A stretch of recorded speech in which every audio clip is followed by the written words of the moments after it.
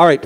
First of all, Dr. Lynda Balneaves is a researcher. She's also, well, she's got a huge biography. Where's Lynda? Are you here? So I did have some audience questions, but because I only have 10 minutes and there's a gun involved, I'm just going to go very quickly through my slides. So just to start off with, what is complementary and alternative medicine, or the acronym CAM that I'll be using throughout this presentation?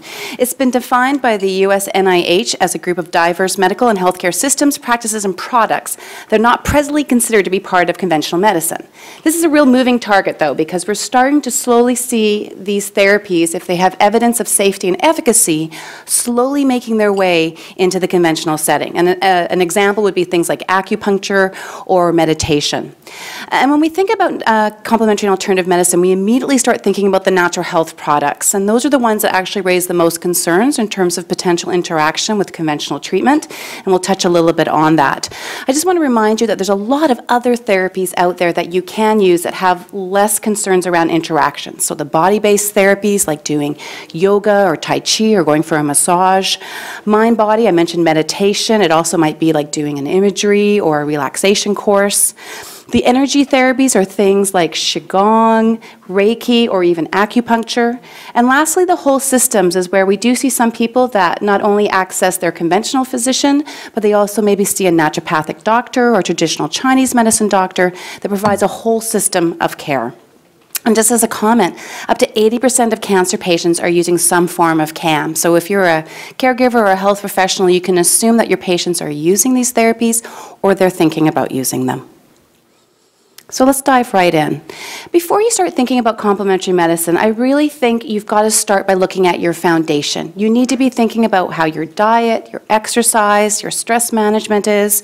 Obviously, tobacco use and sun exposure is of a concern, and now we're finding that sleep is becoming more and more important for overall well-being. And before you start diving into this world of CAM, perhaps spending a great deal of time, energy, and money, think about your foundation first, because we have more evidence to suggest that these foundations are more important than we have for the CAM therapies at present. What's your goal of using these therapies? I never make the assumption that people are using these therapies to cure their cancer. It may be part of the reason. I often find they're using it to manage side effects or symptoms of their conventional treatment, to try to promote their overall well-being, or they're trying to cope with the emotional impact of the illnesses. So really think clearly what your goal is in using these therapies, because it will help you in understanding the evidence around these therapies and if it will actually help you meet your needs that you have. And reflect on your previous experiences before you were diagnosed with cancer. What therapies did you use? What are your belief systems and values? It will help you in making this decision. Now, what does the evidence say? You know, there's a lot of information out in the media and social media around complementary medicine. It's not always the best source. Don't go to Google. If you're going to go to Google Scholar, because at least then you're pulling up the evidence-based papers that we know have been done in a rigorous manner and have been peer-reviewed before they've been published. When I talk about evidence, I come from a conventional perspective. I'm a registered nurse, so I focus on things like randomized clinical trials that have been done in humans with your type of cancer, not another type of cancer, because we know that cancers vary greatly across different types. We also are starting to see enough research in complementary medicine that we have things called systematic reviews and meta-analyses where they combine a whole bunch of therapies or a whole bunch of studies together and can come to some conclusion about whether these therapies can be helpful or not. While we know that test tube and mice models is important foundational research, what happens in a mouse does not mean it's going to happen in a human being. So we really have to wait for those clinical trials before we can make any type of clinical recommendation around safety and efficacy. Now, there is more and more credible sources of information around complementary medicine. So I mentioned Google Scholar. I would suggest also going to some of the national and international centers that have been developed that focus on this area of complementary medicine. So the one in the United States is the National Center for Complementary and Integrative Health. It's through the NIH. And the NCI in the United States, their Cancer Institute, also has an Office of Cancer and Complementary and Alternative Medicine. And if you're trying to quickly write down these or take pictures of them, we have links to all of these websites through my research program called Cameo. So if you can write down cameoprogram.org, we have links to all of these resources, plus some additional ones that we don't have time to talk about today. There's also some other ones that I don't have time to go through, but I always go to Memorial Sloan Kettering if I'm looking at natural health products or to natural medicines to see what the latest evidence is around natural health products. Memorial Sloan Kettering has an app called About Herbs that you can download on your phone if you want to look up evidence-based information. I always say, too, if you're using complementary medicine, think about the side effects. And it's not just for therapies that you're using for your cancer. It could be for other health conditions that you're living with. There's a whole host of side effects that natural health products can have. They can thin your blood. They can cause organ disability. They also can affect how drugs are broken down in your body. They can keep drugs too much, or they can let them go too quickly. And if you're undergoing conventional treatment, you really don't want to take anything that's going to be negatively affecting your therapy. The other thing, too, is it's not just natural health products. With body-based therapies, if you're doing an exercise program, you have to think about whether you have the energy to actually undertake that intervention. And if you're doing something like massage or any kind of a manipulation therapy, you have to think about whether your bones are healthy enough to hold that, or if you could have bruising because you have changes in your blood, and you may have bruising and bleeding because of that. Acupuncture is fairly safe, except there is bruising and bleeding issues that are of concern. Most mind-body therapies are very safe, except for hypnosis, which can cause dizziness for some individuals if they're not brought out of a trance appropriately. When's the right time to use CAM? We usually err on the side of caution, of do no harm, and because we really lack clear evidence around the interaction of many of the natural health products with conventional medicine, we often suggest people wait until they're moving into the survivorship period to really start using a lot of natural health products, because we don't know if it could negatively affect how your chemotherapy or other medications are working.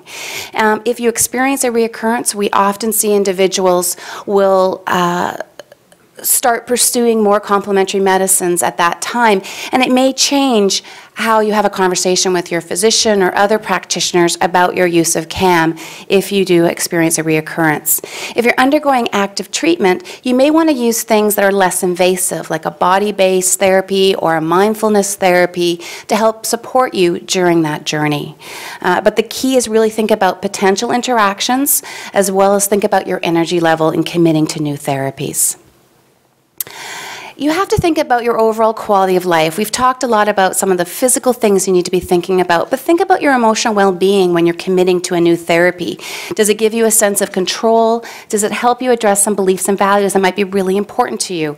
That can be a reason for using these therapies, but you have to balance it against the potential cost, not just physical. Many of these therapies can be very expensive. Can you financially afford to use these therapies? How much time and energy do you have to commit to these therapies?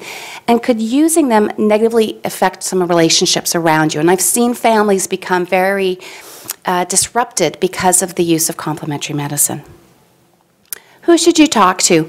Only 60% of cancer patients share their use of complementary medicine, and this is actually where I've based my research program, because we really need to be disclosing everything we're using to provide safe and comprehensive care to you as a patient.